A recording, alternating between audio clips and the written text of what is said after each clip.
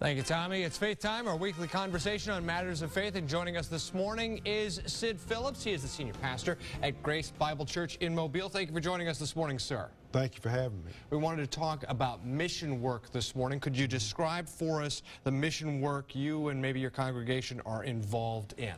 Well, actually, this week we're having a mission conference in our church, and we gather together with several other churches and invite missionaries to come in and who are trying to raise support and hear what they have to say, and so that's very helpful to the people to see what else is going on in the world in the Christian faith.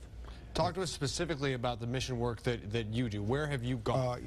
Well, last year at this time I went to Kenya, Africa, and I taught students there in an institute, KMTI, and had 45 students. And in Africa, the church is growing so fast. It's just amazing. There's a great revival going on in the Christian faith in Africa, but the pastors have never been trained as far as what the Bible teaches, and so I went in there and taught on different topics concerning the Christian faith. When we were talking about this topic earlier, you said that people are still close to God despite poverty. And why do you think that is?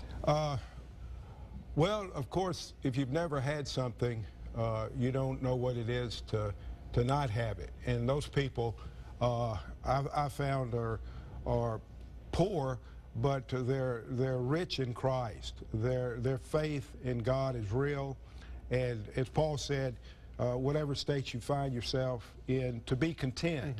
And these people are content with Christ. And it shows on their faces, and they're givers. They gave me gifts that they couldn't afford because they make $2 or $3 to $5 a day, and they were buying me $50 gifts, and I'm just amazed at their giving and their love for Christ. Talk to us a little bit about the community in that area of Kenya where you did your mission work. How has that community changed as a result of that work? Well, again, these pastors are trained, and they're trained in how to live. If you know how to live, you can make a living. And of course, over there, I preached in a church of about 400 people, and I preached on the husband's responsibilities to the wife. Husbands, love your wife as Christ loves the church.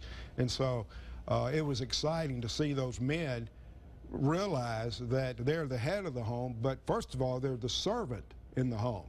And I asked the men there who would go home this afternoon and wash their wives' feet. And just about every one of them said they would. And the pastor that was translating into Swahili said, and they will too. They mean it. So well, we talk about this mission work as being a gift, but it also can be sometimes dangerous. In what ways is it dangerous? You sometimes could encounter unstable governments or even governments that might be hostile to Christianity. Yeah, and of course some countries in certain faiths will not let you come in and preach the gospel of Christ. And if you go in and preach, then you'll be put in jail.